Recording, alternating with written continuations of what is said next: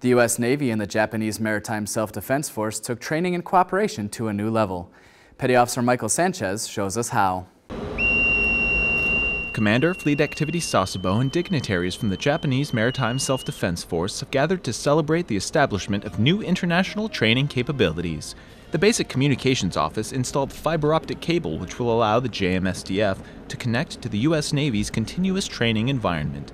The system enables both countries to participate in bilateral shipboard naval exercises without going underway. We place them into a scenario and allow them to operate together in a variety of geographies and environments to increase training readiness and interoperability between our two navies. Allowing the JMSDF to access the continuous training environment will not only increase readiness for both countries, but also reduce costs associated with sending vessels out to sea.